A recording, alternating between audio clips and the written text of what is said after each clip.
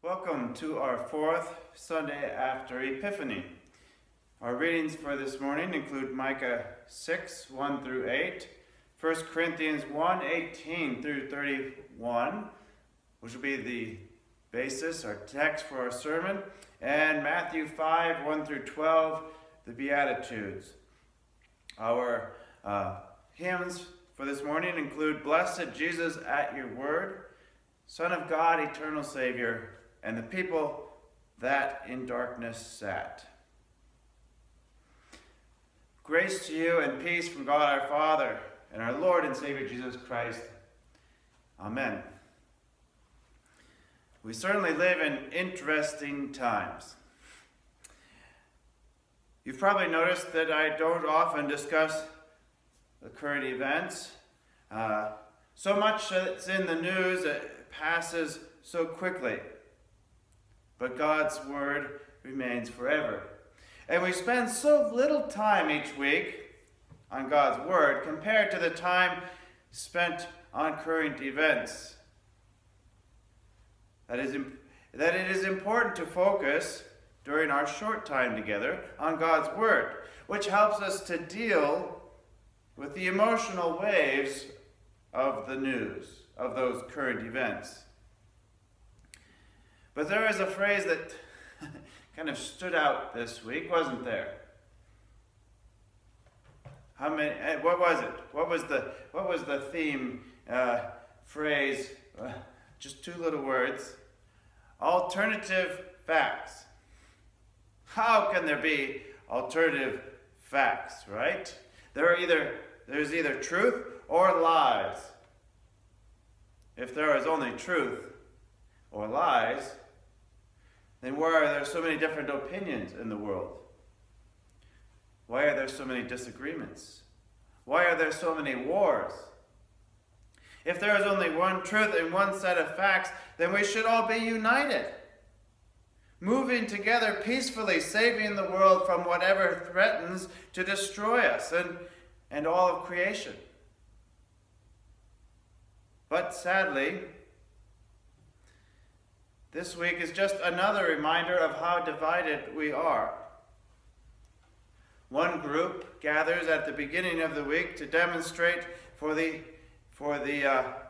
rights of women who have not been treated fairly or equally, even in our society. Another group meets at the end of the week to demonstrate for the unborn and the elderly and lives that are not valued enough to keep them alive. One group calls a fetus a piece of tissue, like cancer. Another calls it a life, a person. One group says that this is the way to help people in need, while the other group says this isn't any help at all. One group thinks that we are destroying the environment, while another thinks that we can pollute as much as we want and it doesn't matter.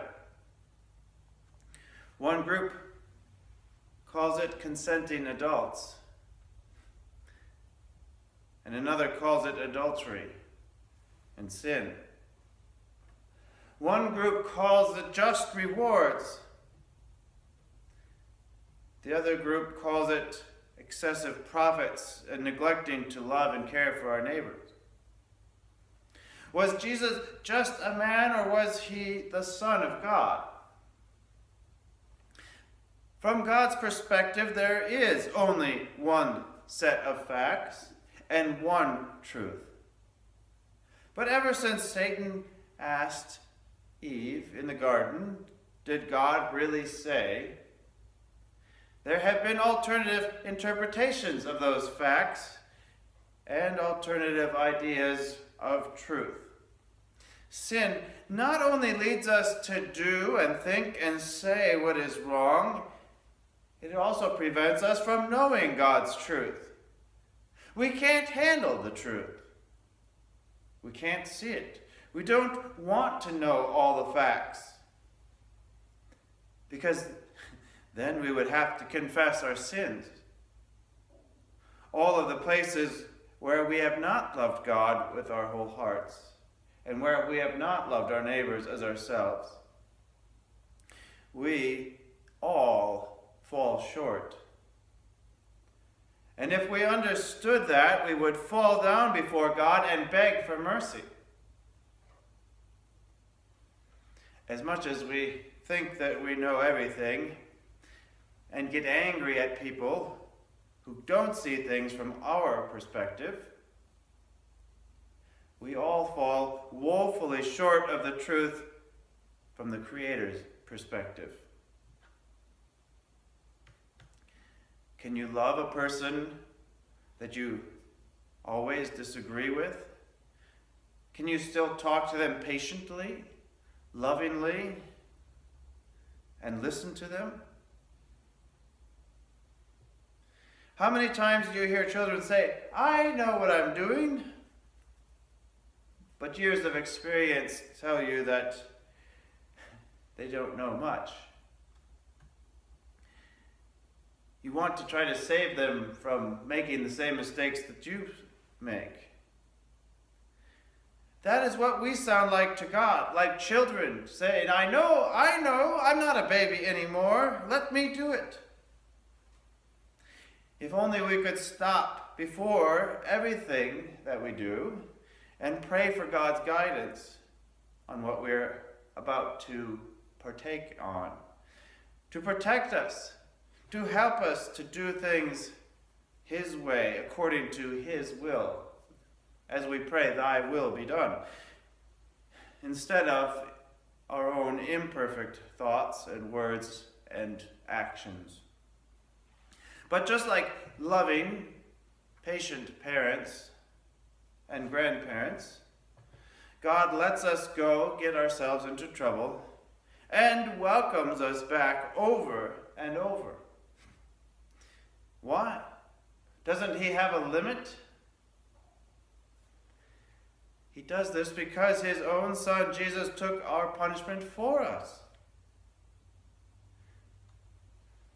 Some people call it a decoration, or maybe some of you are wearing it as a piece of jewelry. But the cross is salvation. Not because it is pretty, but because Jesus died on one, carrying the punishment for all of your sins and the sins of all people of all time, to one ultimate sacrificial death. These facts are folly to the Greeks and Romans, and continue to be folly to all who are perishing. Of course they are. Lots of people died on crosses. The worst kind of people. Why would that matter to anyone? When was the last time you were concerned about a criminal's execution? And sure, innocent people are executed lots of times. It wasn't just Jesus' innocence. Those other people may not have been guilty of the crime they were being punished for, but they weren't perfect. Jesus was completely without sin, and then rose again from the dead. When was the last time a person rose from the dead? 3 days after their death, without any medical treatment? Never. Surely this was the Son of God. Surely this man demonstrated God's love and power by taking the punishment for all sin. And then comes back to life and gives His forgiveness and life by His power to all. Of course it sounds ridiculous. But if He did die and rise again, what else could it mean? Some people say it means nothing, or it means that we should strive for social justice. But God's word tells us that Jesus said it means life and salvation freely offered to all, freely given to you. This is fact and truth from God's perspective because he told us over and over in his word. And he proved it by his resurrection, by his son's resurrection. So now we look at the cross and see not a decoration, but a reminder of truth. God has demonstrated his power over sin and death and the devil, and has given these gifts to you, forgiveness and eternal life. We are not saved by politicians or by political parties or by taking sides on current issues. We are saved by Jesus' death on the cross. When we know these facts, we beg God for mercy, and we thank him for his grace. The peace of God which surpasses all understanding, keep your hearts and minds in Christ Jesus. Amen.